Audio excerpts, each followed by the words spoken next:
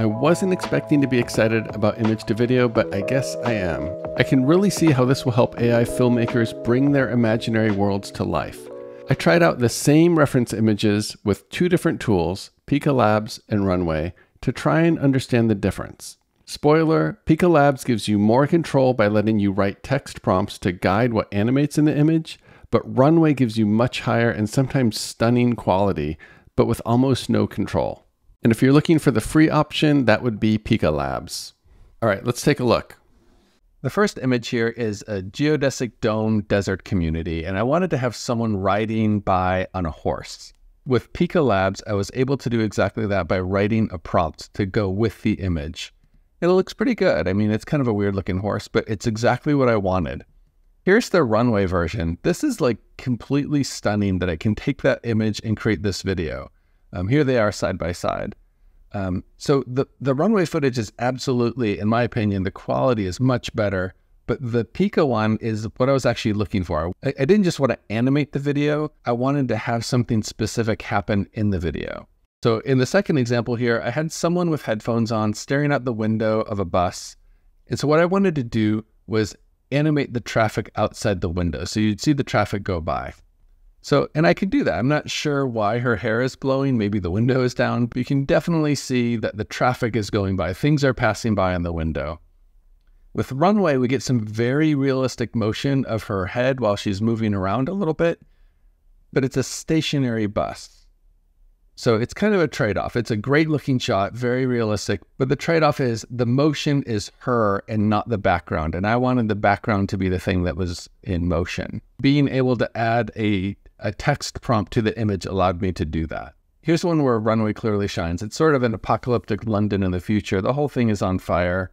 And as much as I tried with Pika, I just couldn't get the right amount of fire. It just is kind of all over the place and not very realistic.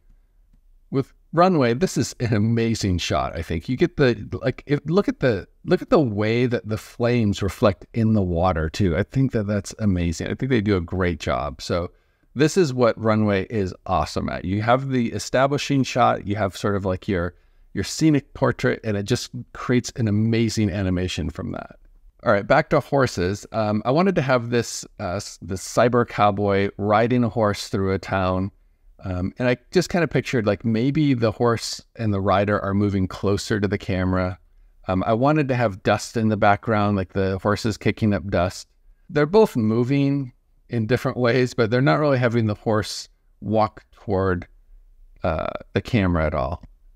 And I know that's a lot to ask for. I totally get that, but that's what I was hoping for with that one. So I'd say they both kind of failed this test.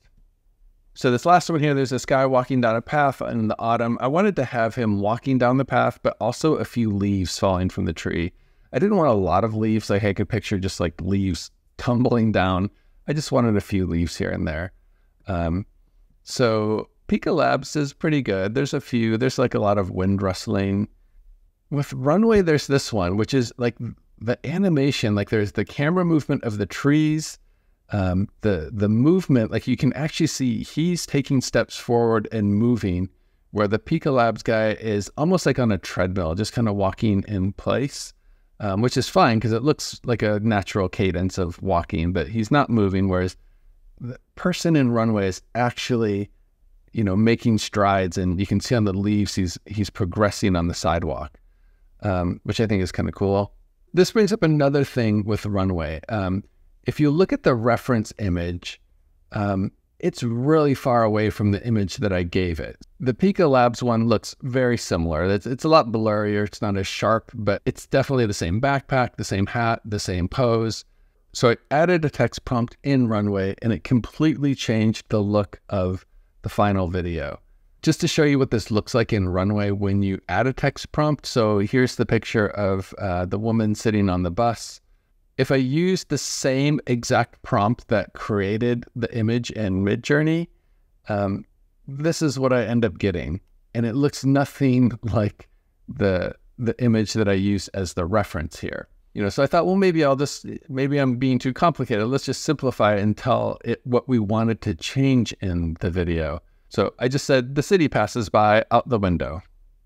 And again, it's like now we're not even on a bus anymore. So Like I said, stunning quality, absolutely, with Runway.